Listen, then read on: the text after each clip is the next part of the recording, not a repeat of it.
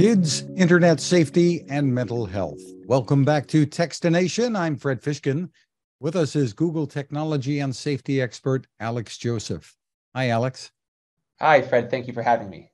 Great to see you. And with summer vacations starting soon, lots of kids will be spending more time in front of screens.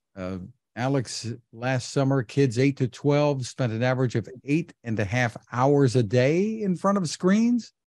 Yes, that's right. And it really speaks to a conversation that a lot of people are having around how much screen time is too much. In fact, we saw that search in Google search triple over the last year. Another search that tripled was, how do I keep my kids safe online? And so people are really having this conversation amongst themselves, parents with other parents and their families.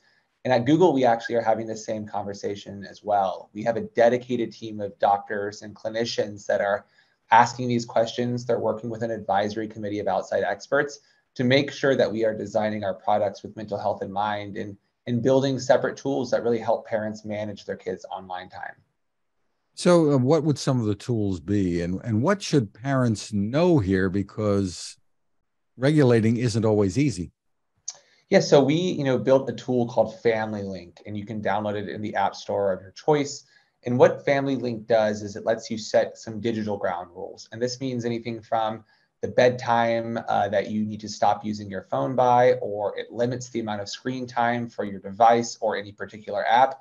But it can also go even further. It can make sure that certain apps may not have access to the camera, or that you have alerts set for when your child leaves or arrives at a location, or even making sure the content they view on YouTube is age appropriate. So we think of it as a one-stop shop, kind of Swiss Army knife for parents to have all the tools at their disposal they need to kind of accompany a conversation that they should have with their child about how to be safe online.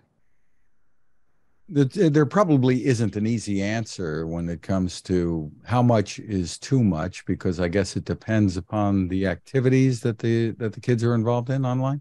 That's a really great point. And one of the things that we think is important to talk about is there's nuance here, right? Not all screen time is bad screen time. We know that tons of kids come to YouTube, for example, to get help with their math homework, to understand, cool curiosities around science and technology, to learn a new hobby, to get tips on how to perform well in their sports. So not all screen time is bad screen time, but that's why it's critical that parents have this conversation with children and that we give parents the tools that they need to be able to really manage their child's online time.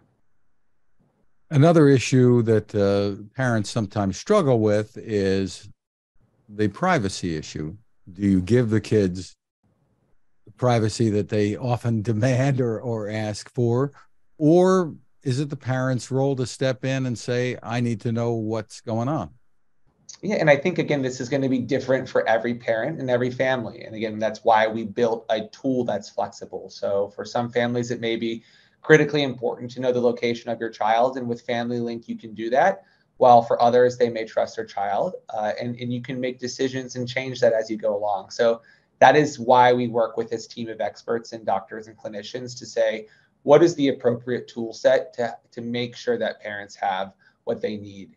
One other resource that I would mention here is a curriculum that we built called Be Internet Awesome. And we know that these conversations around what is appropriate for kids online can sometimes be difficult for a parent to have.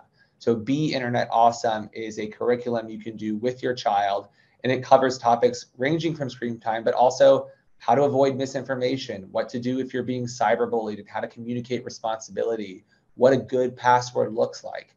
So there's a range of different topics to cover, and we want to make sure that parents feel like they have all the resources they need. That's very interesting. So once again, give us a couple of places people can go to for maybe some help here.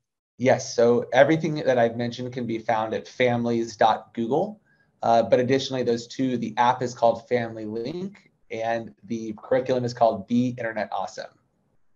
Just terrific. We appreciate you taking the time with us. Thank Have you a for great having day. me.